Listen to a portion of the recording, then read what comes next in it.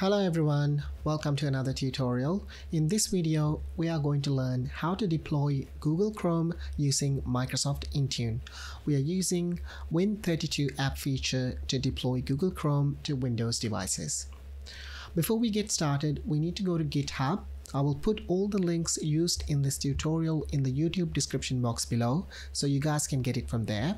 Once you're on this GitHub link, you need to download the Microsoft Win32 content prep tool, which we will use to package the MSI file so it can be deployed using Microsoft Intune. Click on Code button and click Download Zip to download the content prep tool. As you can see, it has already been downloaded. Now let's go to Google Chrome Enterprise version and download that as well. In here, I'm going to keep it as 64-bit because these days most people use 64-bit and the operating systems are also 64-bit. But for some reason, if you want to go with 32-bit, you can select it here. So I'm going to leave it at 64 and I'm going to click Accept and Download. And this is going to download Google Chrome Enterprise version to my local computer as well. Now let's go to my downloads folder, and first of all I need to extract the Win32 content prep tool because it comes in a zip file. So I'm going to right click on it and click Extract All. Click Extract again. This will extract the folder to my downloads folder, so I'm going to close that. And as you can see, I've also now gotten Google Chrome Enterprise Bundle. So this is the enterprise version of Google Chrome. This is also has come in a zip format, so we need to extract it. So I'm going to click Extract All, click Extract. This will also extract it to the downloads folder. We will wait for this process to complete. Okay, so that has also been completed now. What I'm going to do now is I am going to go into the Google Chrome Enterprise Bundle 64 and installers. I'm going to copy this installer, which is what we are going to use in this tutorial.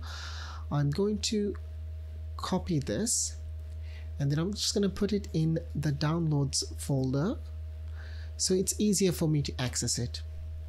The next thing I'm going to do is open up the Win32 content prep utility, which is this one, Intune Win app utility.exe, stands for executable. So double click on that. It's going to open up this small program. We need to input the information that it's asking for. So the source folder for this particular example is going to be my downloads folder. So I'm going to right click on my downloads folder whilst shift key is pressed and click copy as path, and I'm going to press Ctrl V to paste the value, and then I am going to do the same for the setup file. So I'm going to right click on it while my shift key is pressed on, and then click copy as path, and then Ctrl V to paste that value. And the output folder in this example, I'm still going to use my downloads folder, so it's the same as the source. So I'm gonna get the path for the downloads folder and paste it, hit enter. I do not want to specify a catalog folder, so I am going to press N and hit enter. Now this is going to go through a process of wrapping the .msi installer to a .intune win file, which is compatible with Microsoft Intune. Now depending on how big the file is, this process can take a minute or two. The percentage will be shown in here. As you can see, it's going through pretty quickly, so we should be done in a few seconds. As you can see, the new packaged file is in my downloads folder, this one here. So now that we have wrapped the .msi file with .intune win, or we have converted the file to an Intune acceptable format, we can go ahead and create the Win32 app. So I'm going to go back to my Intune portal, click Apps, Windows, click the plus icon to create a new app. under app type, select Windows App Win32, click select app package file, and I am going to select the file which we just converted using Win32 content prep tool.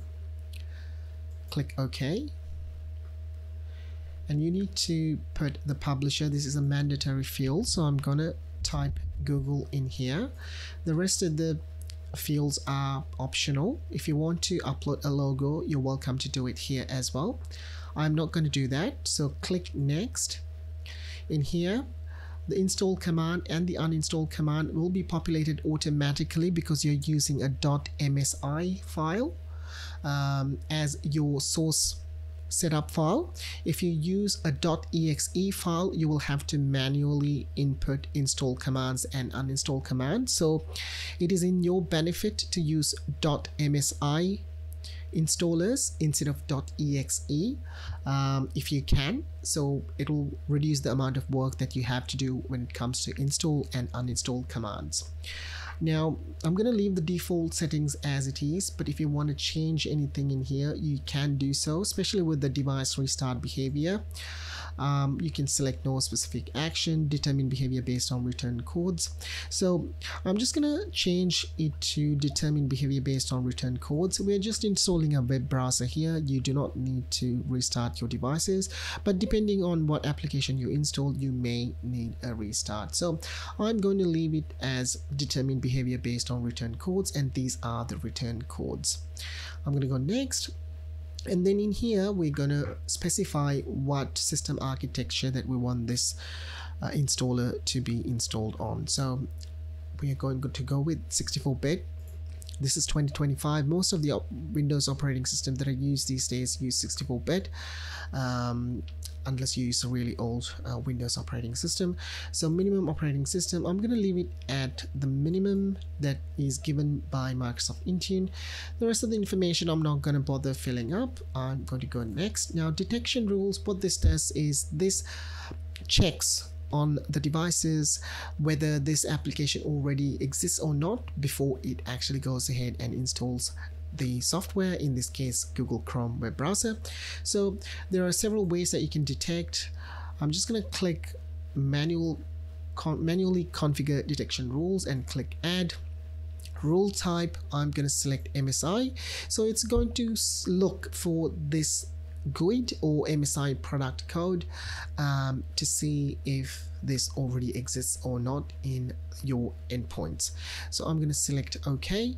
You can select another method as well if you wanted to do so. Some people tend to use let me just get rid of this. Some people, I'll just quickly show you, some people tend to use file as well. In here, if you select file, you'll have to specify the folder location where you would expect this installer to be installed on if it already installed, and you can select file or folder exists, and there are other options as well that you can select if you want to do so, but MSI tends to be the easiest, so I am going to go with the MSI rule type.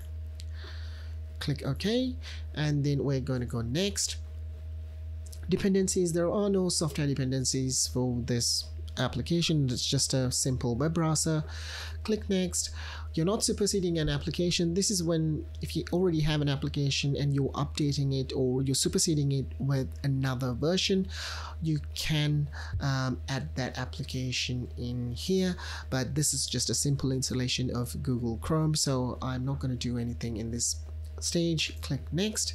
Assignments, if you're testing this in a production environment, it's highly recommended that you trial this with a pilot set of devices, and if it all goes well, you can come back and update this app to select all devices. Since this is a test environment, I'm simply going to go and select add all devices, and I don't want the notifications to show up on the end users because it can be distracting, so I'm going to hide all notifications. And time zone, I'm just going to leave it as device time zone. App availability and installation deadline, I'm just going to leave them as soon as possible. Okay, click OK. We go next. Everything's done. All you need to do is click create.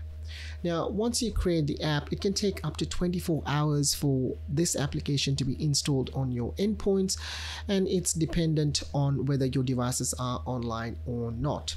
So deploy this, come back here after 24 hours, and you will be able to see some data in here with the status, whether the installation was successful or not. So guys, that's it for this tutorial. I hope you learned something new. If you did, remember to subscribe to our channel. I will catch you guys in the next one. Until then, take care and have a good day. Bye bye.